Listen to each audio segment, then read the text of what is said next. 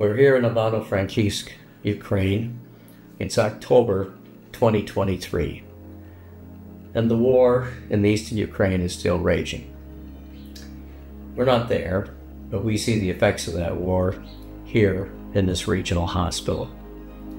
Our team of 15, 6 surgeons, and 7 nurses, our medical videographer, photographer.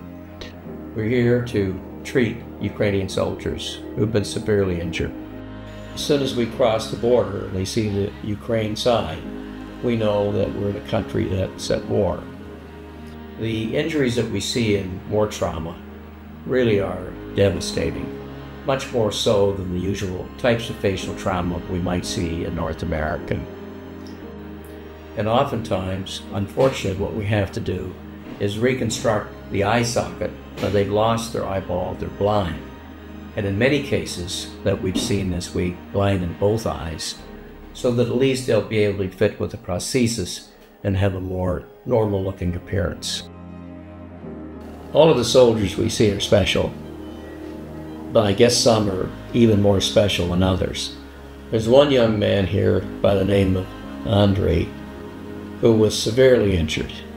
He's lost the use of both forearms through amputations, so he has no hands or lower arm on one side. He's blind in both eyes and has severe facial injuries. My left part of lips, the higher one, it was not closing at all. So when I, for example, brush my teeth, the water just get out of my mouth. He's married and has a delightful wife, and when we talked about his operation and said how was he going to feel before his operation, he said, well, I think I will sing. Actually, my voice is restored pretty well, and I can sing now, pretty good.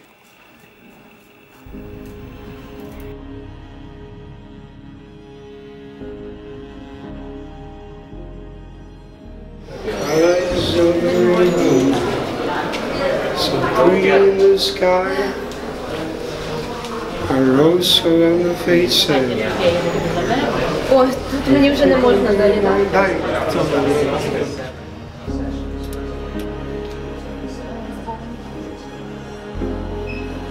So this is the first time that I've ever seen these kinds of war injuries. So these are just incredibly complicated, very difficult, challenging cases, and seeing these injuries in these poor young guys. As a mother myself, that is somebody's son, somebody's husband, somebody's brother. It's just so deeply, deeply sad that this is happening in this country and that it's undeserved.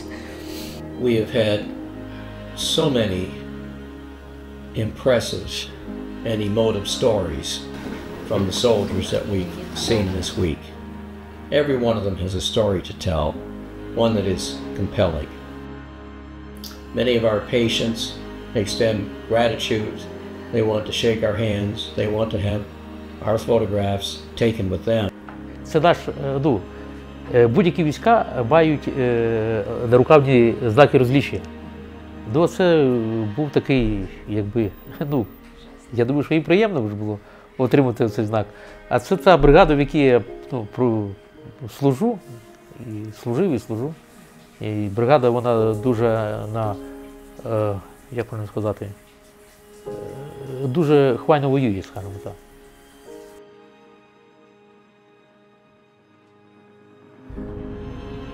We have so many complicated cases, and for us it's complicated, also for our colleagues it's also so complicated, so we are waiting for you, for your help, for our friends from Face the Future.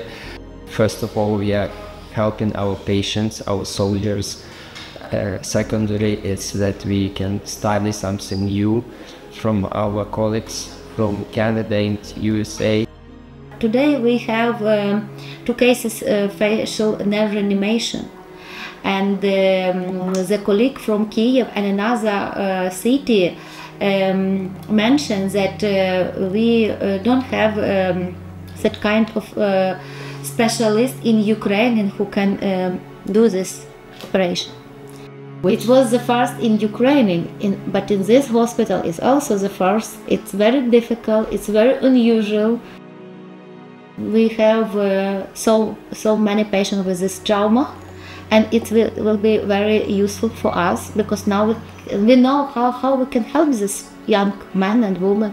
We are really very thankful. I should say for us it's extremely important because it's just a revolution in our surgery because the doors became open. It's really important when you're bringing that breadth of surgical training here and teaching these surgeons this whole new world, essentially. You don't just abandon them. You have to keep coming back and solidifying that and being available to them if there is a complication from one of these surgeries that they never do, so that they can manage it. We can go time and time again, treat soldiers a dozen, 2 dozen, 3 dozen at a time. But what we're really aiming to do is to equip the local Ukrainian surgeons to be able to use the techniques that we have, pass them on to them so that they can use these same surgical techniques on their own country. У нас багато таких пацієнтів. Їм не завершена ще ця війна. І це важко, але ми розуміємо, що вони будуть. І це є шанс для людини продовжувати жити. Жити впевнено в собі, впевнено в майбутньому. І це дуже добре. Ми бачимо очі наших щасливих пацієнтів після таких місій. І ми розуміємо, що треба ще і ще. Like me as a doctor, I see the results of this work. It's like damaged faces. It's like breaking lives. They're so grateful for the support. They're so grateful that the world recognizes what's happening here and that people like us are here to help them. I see trees are green and red roses too. I see them blue for me and you, and I think to myself, what a wonderful world. I see skies are blue and clouds are white, the bright blessed day, the dark sacred night, and I think to myself, what a wonderful world.